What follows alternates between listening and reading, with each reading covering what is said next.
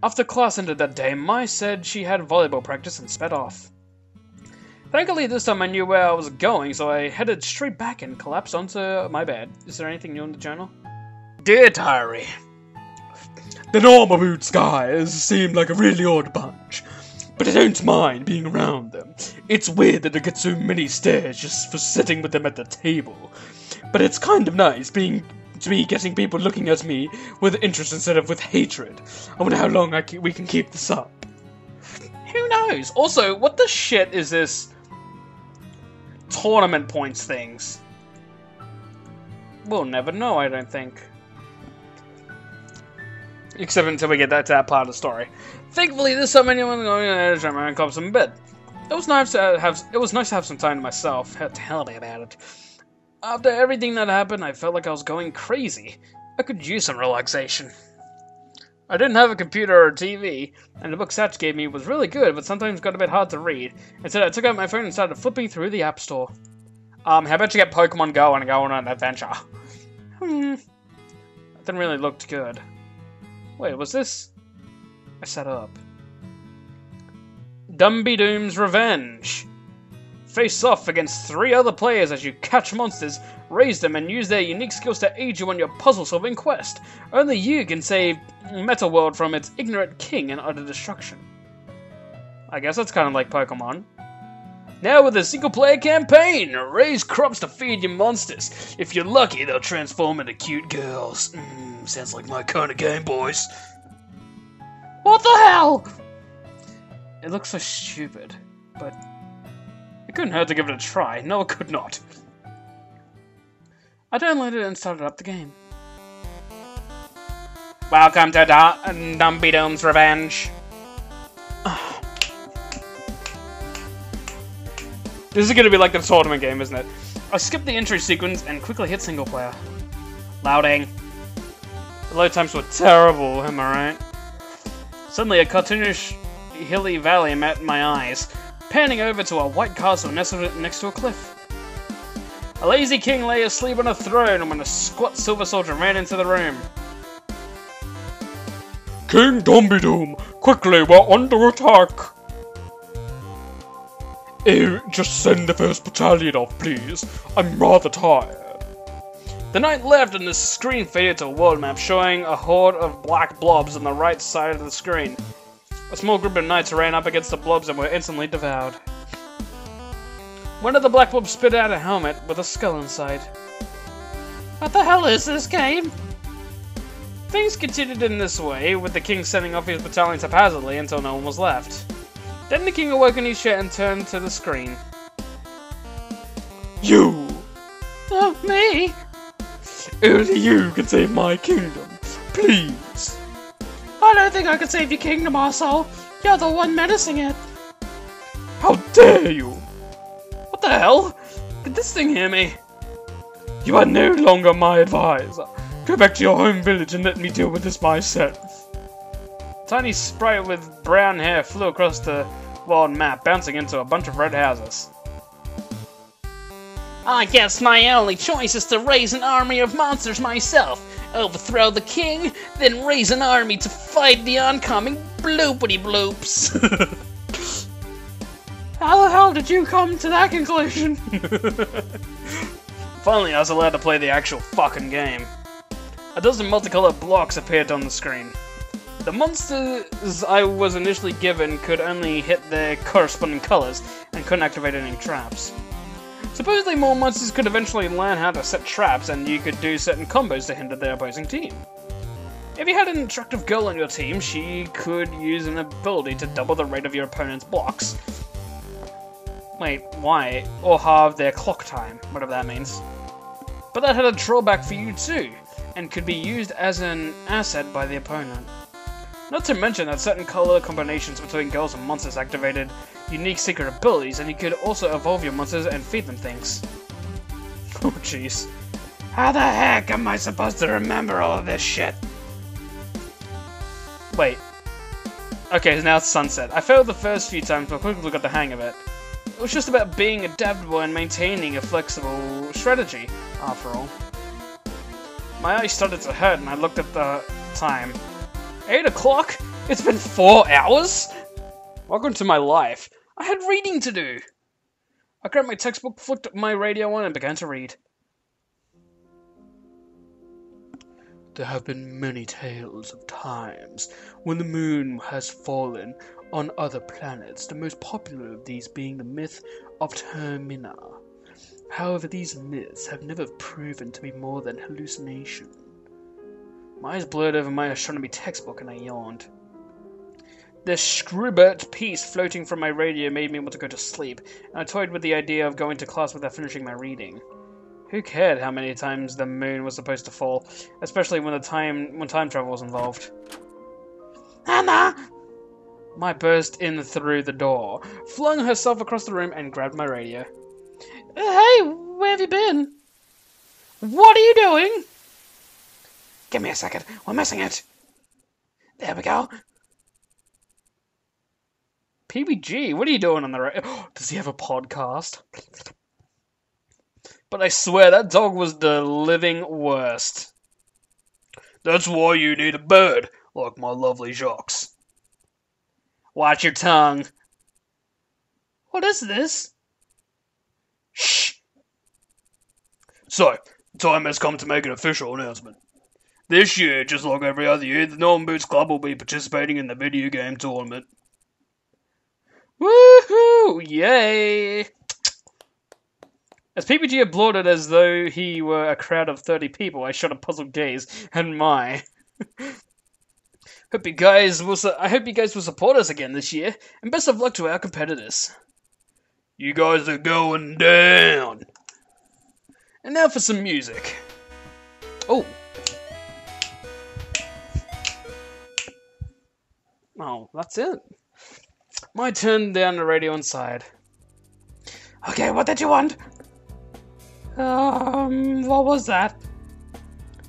PB&J. Oh, man, that's good. That's real good. Is that an actual thing? It's PBG and John's radio show. They have a radio show? What do they do on it? Oh, you know, they talk and stuff and play music sometimes. Everyone in school listens to it. I'm so glad you brought your radio. I forgot mine at home. And a video game tournament? Yeah, didn't you hear them talking about it the other day? No.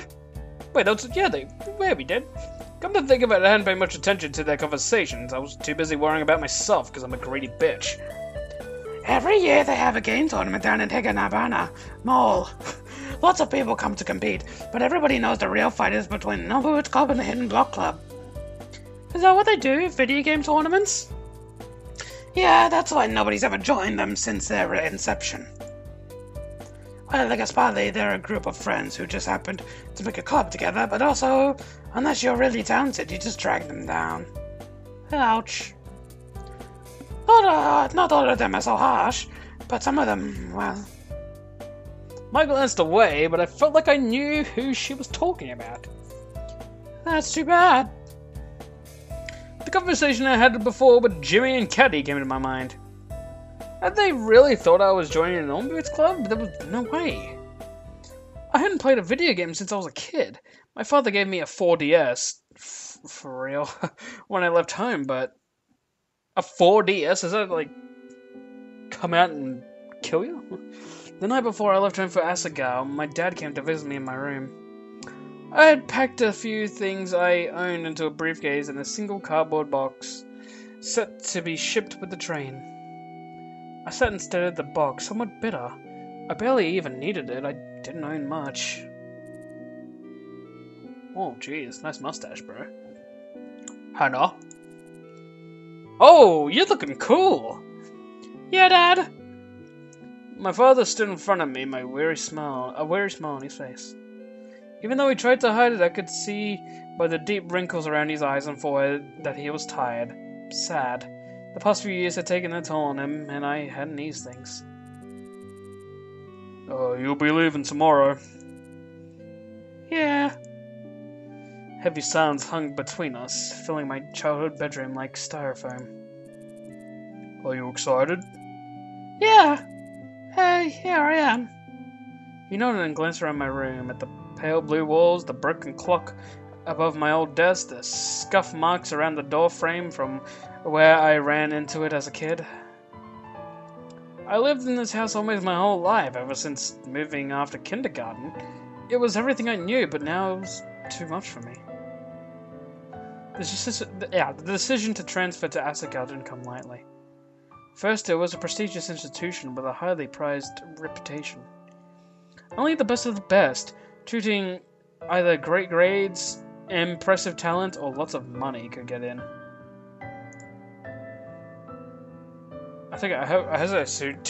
Touting? I don't know. I was none of those things, but I made it in regardless. Part of me suspected I was a charity case. I received a small scholarship, and it would no doubt look good for the Academy to have fostered a poverty-stricken child in its walls.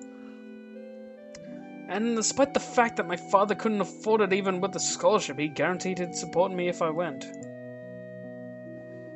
I looked again at the wrinkles in his face and his sagging shoulders. He pressed his hands against his body to hide the way they shook. All for me. He'd be all alone. Oh, I'm glad you're going. I think this will be good for you. Yeah. I wish I could say something else, but nothing came. Well, honey, just in case you get homesick, I brought a present for you. A present? From his pocket, my dad produced a shining pink Nintendo 4DS. Yeah, sick Nintendo. And placed it into my hands. I sure hope we get frickin' Toki Mans with it. For you. But why? How? Dad, this costs so much. You're already killing yourself to let me go. Why would you? Tears spilled from my eyes as my dad smiled. Nothing is too good for you, my dear Hana.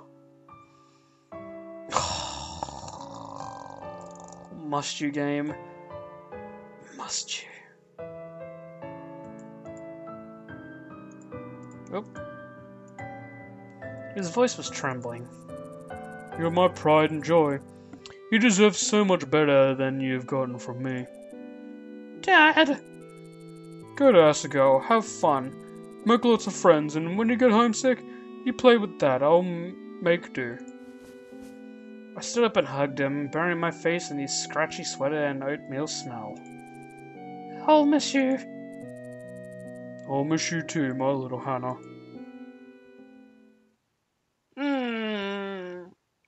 But the thing is, he forgot to give me a cartridge to play with. That's typical dad behavior. Now I glance at the machine hidden behind my desk lamp. Why watch me carefully? Well, you never know what could happen. What do you mean? I giggled. Nothing at all. But I just got back, so I've got work to do. Well, great. PBG and I still had that project due, and we hadn't met to discuss it at all. He said he had it under control. But I should probably make a backup plan just in case. It wasn't that I didn't trust him, it was just that... Okay, I didn't trust him, I was gonna say. Sighing, I worked a kink out of my shoulder. It looked like it would be a long night. Ugh, what was that noise? Stop it, please. Ugh, I'm coming. Who on earth would do this so early? So early in the morning, in fact, that it wasn't even light out. I calmly padded over to the door. My shifted in her bed. What? What the fuck? What? What? What? My little bit torn. Who? Oh, honey. She pushed past me and slipped into the room, flipping on the light switch. Paul and Nick followed after him. Hana, I just feel terrible for ruining your uniform. Sincerely. We owe you an apology and a clean uniform. I'm not so good at that kind of thing, so I brought a friend to help me. Josh pulled open my drawer and tossed out clothes left and right. Oh my god, stop! That's my underwear! What's wrong with you? I ran to him and grabbed his arm, trying to pull him away. What the shit is going on here? These panties are so cute! Oh, they're perfect for you! Get away from there! Where's your uniform? I tucked below Josh and pulled open a drawer, pulling out the sticky fabric. Here, take it! I threw it at Josh's face, but he caught it with ease. This is no problem, I promise I'll have this cleaned up in no time, girls. He snapped. Follow me! Paul, Nick, and Josh swept from my room, but they didn't head towards the hall exit. Instead, they turned left, heading deeper into the dormitory. I didn't have a good feeling about this. I stepped into my slippers and ran into the hallway just in time to see the door to the girls' bathroom close. Oh no. Oh! What are you doing in here? I sprinted to the bathroom door, but before I could get there, Paul and Nick slammed into the wall across from the door. Men like that are the worst. God, at least ask before coming in here. Whoa! No, this is all a misunderstanding, please. I'm sure it was. No, Mimi, it really was. Oh, wait a second, where's the other, person who was with him? She's doing something with a uniform in the sack. Holy shit, how could you be so fucking stupid? Maybe tossed her hair with a sniff and headed back to into the bathroom. She actually thinks Josh is a girl. She wouldn't be the first. Josh himself believes he's a girl. That wig is magical. Well, stay out of the girl's bathroom. It's not exactly going to help your platform if word gets around that you're a pervert. I tried to fill over Paul's face. I sighed. Don't worry, I'll talk to Mimi. Go back to the boys' dorm. Thank you so much, Hana. Yeah, get the fuck out. I watched him scamper away, then headed into the bathroom. Hey, Joshua Lena. You and I should probably get going. Probably should get going, Hana.